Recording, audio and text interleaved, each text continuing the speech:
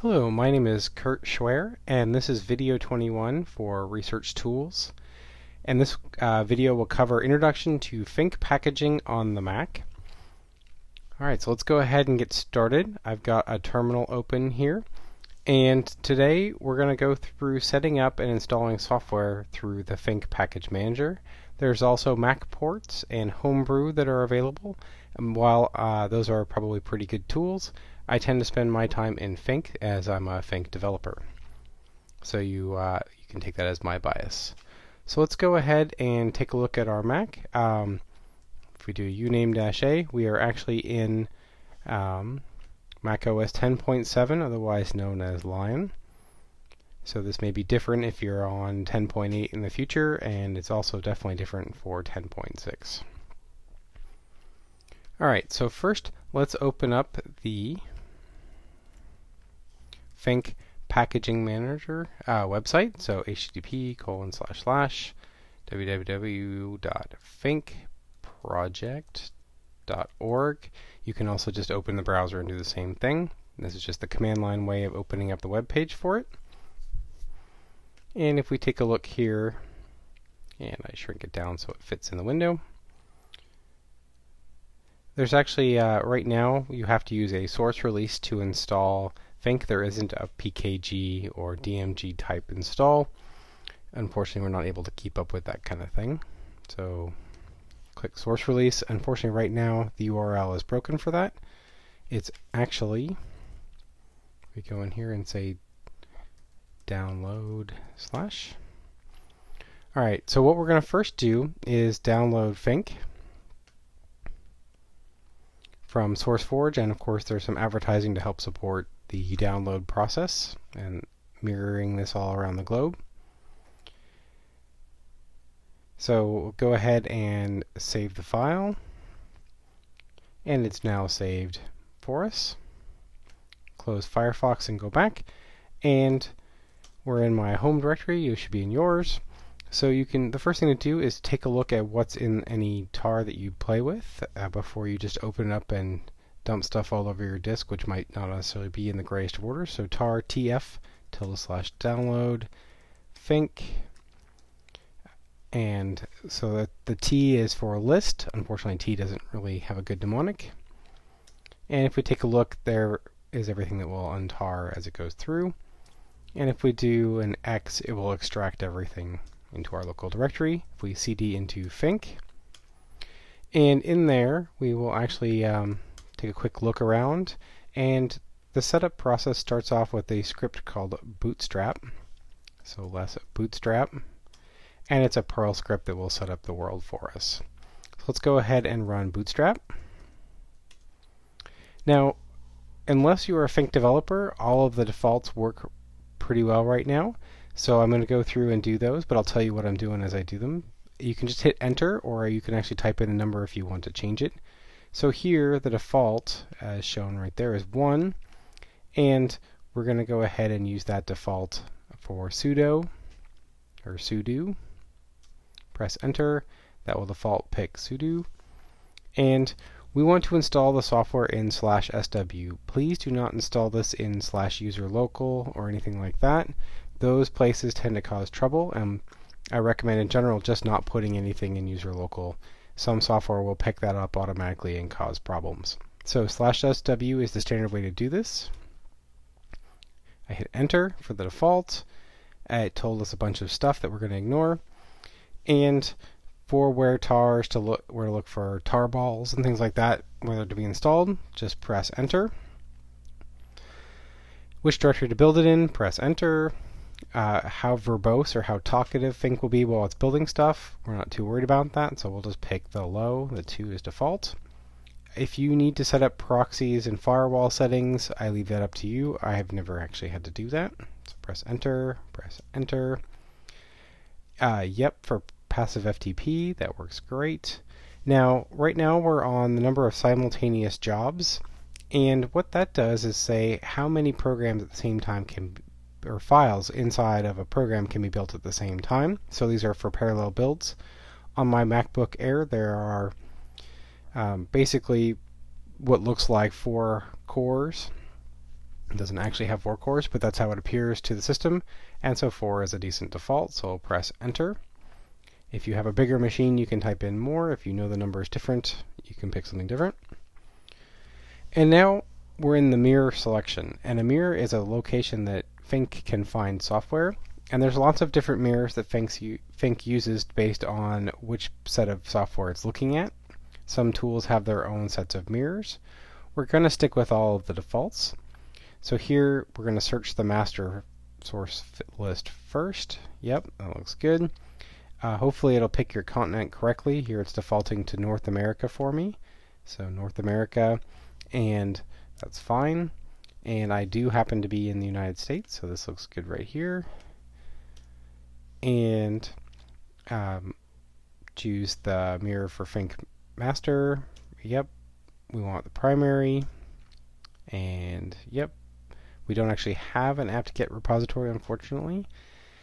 And we're going to go through all the mirrors and just pick the defaults for each of these guys. GNOME, GIMP,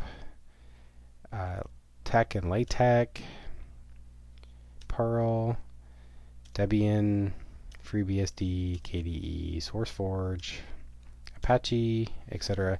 So once it's gone ahead and done that, what Fink will do is download all of the software that it needs inside of itself to keep and manage software. And Fink is built on the .deb style of packaging, or deb, and that comes from the Debian software project, Debian Linux, and it's been around for many, many years. This is also the same system that's used in Ubuntu. To contrast with that, some other systems might use like the RPM, the Red Hat Package Manager, to manage software to allow you to install, update, and remove software. Deb works pretty darn well for Fink. It lets you very nicely install software, and once it's installed, you can remove it. And what's going on here is it's downloaded all that software, and now it is actually going through the compilation process for those core programs. And it takes a few minutes to do all of that. I would estimate it's sort of on the 10 to 15 minute time period, depending on what's going on. You will get a choice after it's built the first bit of Fink. And no, we don't want to change the mirrors right now, so we'll just hit enter, which is the default for N right here. And it's going to go off and build lots of stuff. So it's running autoconf, which is the configuration system, and then it will then run through and run the C compiler for all of this code, which is GCC. Alright, so I'm going to go ahead and suspend this and let it come back. We'll come back to it when it's done, and so hopefully this will work. So we can say stop cap. Okay, so now the computer has gone ahead and finished building all of that software, and it keeps going and going until it finishes, and it actually shows you a lot of the commands that it's been running. For example, here it's building up the Debian packages, and when it's done, it goes through and scans all of the new packages that it's built, etc., etc. It tells us that the bootstrapping is done. And now you should have a working Fink in /w/sw according to this. And if all went well, you would expect that you should just be able to type Fink and the package manager would be running. Unfortunately, that's not quite what goes on. And in fact, it gives us a hint right in this paragraph here that we actually have some more work to do. And let's see. So what we need to do first is take a look at our path and see how it's set up. So if we say type fink, the same thing. Type is a command that actually lets us search our path for a particular program. Nothing's there. If we say echo $path, this is for the bash shell on the Mac. And our path doesn't include anything to do with /sw. In here I don't see anything with /sw. So the first thing we need to do is we need to run /sw/bin/path setup.sh, and this is a program that will hopefully automatically set up our environment to work for us with Fink. If we press enter, we get a nice little pop-up saying yes or no, and it tells you a little bit about what it's going to do. It's going to modify a file called your .profile, and that'll be in your home directory, and it's going to add this line described right here, and go ahead and hit yes. It goes pretty quick. We hit OK, and it says OK. So now if we type fink, press enter, still nothing. Unfortunately, what it does is it creates that file, but it's not actually set up for this terminal. So we can say ls-l for long listing, T for sort by time, R for reverse, A to include the dot files, /, and tail -2 for lasting the list 2. And in your home directory, you'll find a .profile file to take a look at. So we'll say less /.profile. Press enter. And we'll see that just like it described, there's this little test-r where it actually runs swbin init.sh. Okay, Q to quit out of less. And if we say source /.profile, what this will do is actually bring it into our current environment. So now if we type space fink, and we now have it in our path. If we type fink, pipe less, we'll see that here's the fink command, and it's got all of the common commands listed: install, remove, purge, update, etc., etc. That's looking pretty good. We can say fink -- version. This is important if you run into a bug and you're trying to report it to somebody. So here we can see that we're using fink 0.31.6. And from there we can say fink list pipe head, since there's a lot of programs available. And you can see, for example, here is a listing of a few packages that are available inside of fink right now. The left-hand column here is the status of the package, so just an I in there means that it's installed. A P package is a virtual package, meaning that fink is just keeping track of something that's already on the system for another reason, usually from Apple. And one thing in here is that if there's nothing, it's not installed. So here we have some reference to a broken GCC. And before I forget, I missed one thing earlier, and the Mac doesn't come with compilers by default. If you open up the App Store on the bottom on your dock, as I'm doing here, you need to install something called Xcode. And if you search in here for Xcode, you'll see here on the top left that I have Xcode installed. And this actually is what puts the GCC compiler on your computer that fink is going to use to compile software.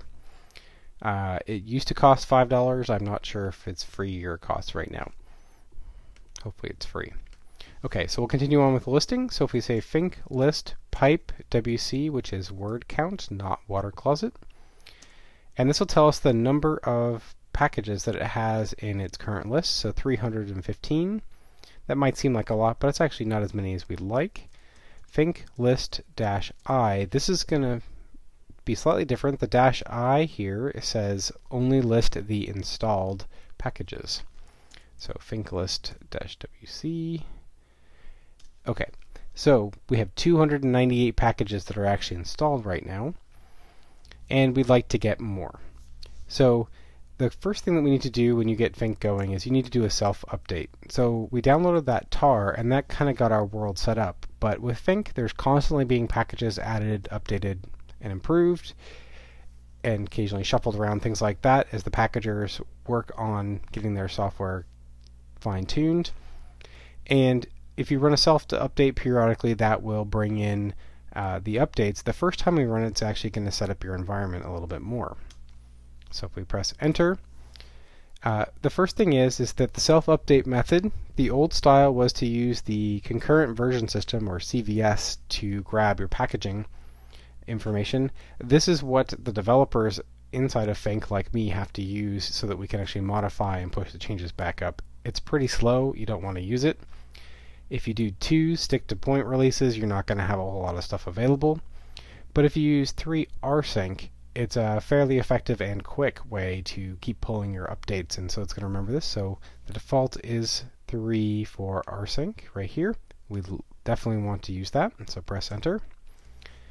And what it's going off right now and doing is it's rsyncing, and here's the command right in here, and it's going and grabbing all the updates for fink packages that need to be applied to our current setup. It's downloading some additional mirrors. It's doing a bunch of work for us. And it's actually seen that there's some critical core software that needs to get updated and recompiled. Self-update will only recompile the core parts of fink. There's a command that we'll see later on called update-all that will actually handle updating any other software, all the extra programs that you've installed. And the self-update process is meant just to handle the core packages. So it goes fairly quick as it loads through things. Now while it's doing that, I just wanted to let you know a little bit about fink in general right now. On 10.7 with Lion, everything that you see here is being built in the 64-bit mode as opposed to in 10.6, which I believe is Snow Leopard, you had the option of building fink as 32-bit or 64-bit. With 10.7, the Mac is going just towards having everything be 64-bit. And there's no longer support for PowerPC, so if you have one of those old Macs, it's time to upgrade to something newer with the Intel processors. So you want to make sure that you're not thinking about 10.6 and older stuff like that if you're worried about 32-bit stuff. So just think 64-bit and Intel only, and that will be our world for packaging on the Mac. And looks like we're getting close to being done with this self-update. It's working through the install process of the dpackage program, which is the Debian tools. It's going. And while it's doing that, we can see up here that I'm running a little tool called Menu Meters that's actually giving us a listing of how hard the computer's working, which is fairly hard right now. It's just off screen from you, but it shows you the load average and various things like that, and it has a nice little graph. And so it's now finishing up that package. And in this, occasionally it's going to ask you things like the possible mirrors list has been updated, so maybe we need to go through this. Right now we're going to say no. So the default is N. We'll hit enter. And it's now updated the dpackage program and fink mirrors. So now let's see what we've got in terms of available packages. So fink list pipe word count -L. And lo and behold, hopefully we'll see soon that we have 4,000 plus packages, whereas before we only had several hundred. This means fink has gone out, gotten the latest package updates from when this particular release started that we downloaded as a tar. We're now up to the latest and greatest with lots more software. That's great. Now we want to think about installing some software, and the first program that you might want to do if you're a GIS type person is called Proj, and we want to find out about this Proj program. So fink list will list everything, but we can say PROJ, or you can write any string here that's just a block of characters, and it will find all packages that name contains that. So press enter. And we get a whole bunch of stuff back that contains Proj. Some of it is what we want, and some is not necessarily what we want. So in here, fink has Proj, Proj-bin, and Proj-sh libs, which are the shared libraries, and it also has some other things that are somewhat similar. So if we say fink describe Proj, this will tell us about the Proj package. And we can see here it's got a little description of it. It goes on down through here. It tells you who the maintainer is, which happens to be me, and any notes that go along with this. Now, what we actually want to install is, if it's got 3 different names, the shared libraries will come along if we need them. This part up here with just PROJ is the compile time stuff. If you see a -bin, that means that the command line programs that you might use are going to be in that package. So we want to fink install proj-bin, press enter. And what fink is going to do is go off and look at what programs are required to get Proj installed. And in this case I picked Proj because it's fairly simple and doesn't have a lot of other dependencies, so it'll go pretty quick. And if you want to have the proj programs around, you need to have the shared library. So it's going to find that and say, we're also going to install that. So we'll hit enter for yes to continue. It's going to go off and download the source code for proj. It's going to run the configure stuff that needs to get done. It does this all behind the scenes for you, so you don't have to know them, but you could look it up if you want. And proj should hopefully build in just a minute or so here. It goes fairly quick. Proj is pretty small. And it's cranking away, running GCC as fast as it can. You can see that my CPU load is shooting way up as it works hard. Should just be another 30 or 40 seconds. You can see it's cranking along.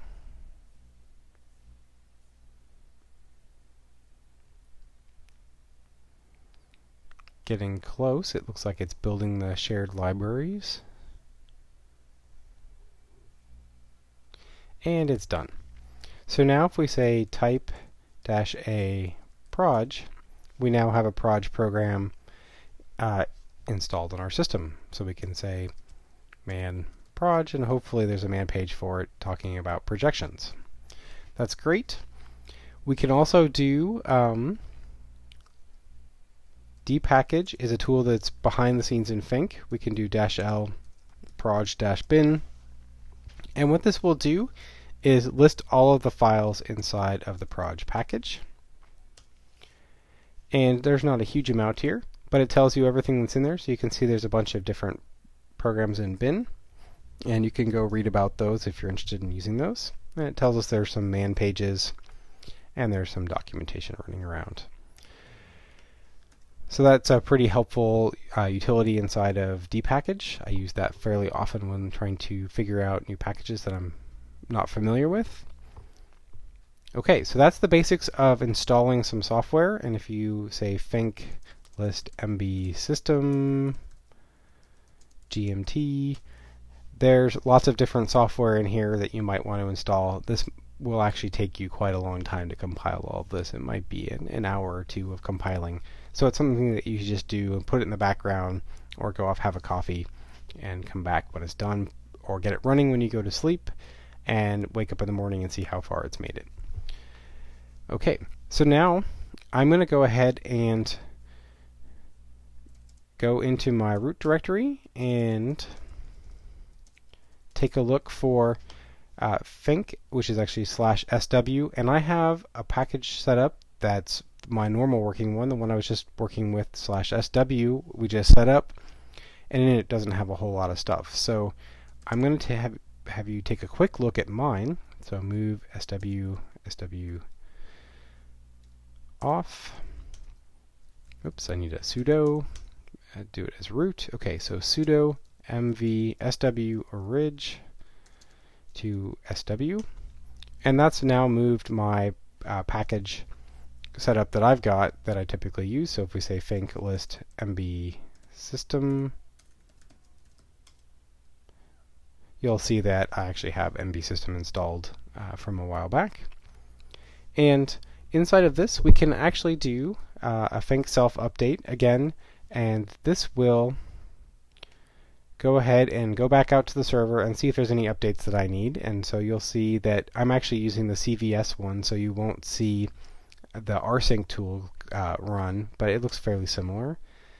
It's a little more details here, so you'll see it go off and do the CVS style updating, and it can be slow and get stuck sometimes. And I have a few things that are modified where I've been working on them, and there weren't any updates in this one, but there's another command I want to show you that will list if there's anything that's out of date. So fink list -o, press enter, and we can actually see that if there's parentheses around the I for installed, it means that there's a newer version available and you have an older version installed on your system. So the obfspi core-py, which is a Python 2.7 library, is actually out of date, and I could say fink update-all, and that would actually go out there, grab all the source, and install anything needed to do to get my system up to date. Okay, and one last fink command I'm going to show you in this lesson is a handy one to recover some of your disk space, so fink cleanup. And what that's going to do is go back into the system and see if I've updated the software. I don't need the old version. It's going to go and get rid of old packages that are obsolete and get the system a little bit more compact. So that definitely helps retrieve some of that disk space that might be being eaten up by your older versions of software that have been archived in case you might need to install them again at some other time. Okay, and that's it for the introduction to the command line for fink. I'm going to show you some web searching stuff that will help you sort of look around in terms of the web and do some queries in a different way. And we'll go ahead and open up a web page. So open http://pdb, which is the database of fink packages, finkproject.org/pdb. So here we are in Firefox. And you can browse by general categories, so you could click on science. That might be one of my more favorite categories. And in here you can type in some text to search in there. You can search on a package or name. More likely though, you want to search for anything, say, in 10.7 macOS. And then rerun your search. So right now we're looking at 1185 science packages. So if we say search, 10.7 is still fairly new right now, so there should be fewer. And there's 593 packages. So that's will give you everything that's currently available for 10.7. If I do a Control F, or sorry, an Apple F on the Mac, and I type in MB system, we'll see that there's an MB system in here. Click on that. And you'll see a little summary table that shows you the versions available for stable and unstable. Now, one thing to point out is that with prior versions of fink, there was both a stable and unstable tree. Unstable meaning not necessarily that it doesn't run well, and that it's changing more often.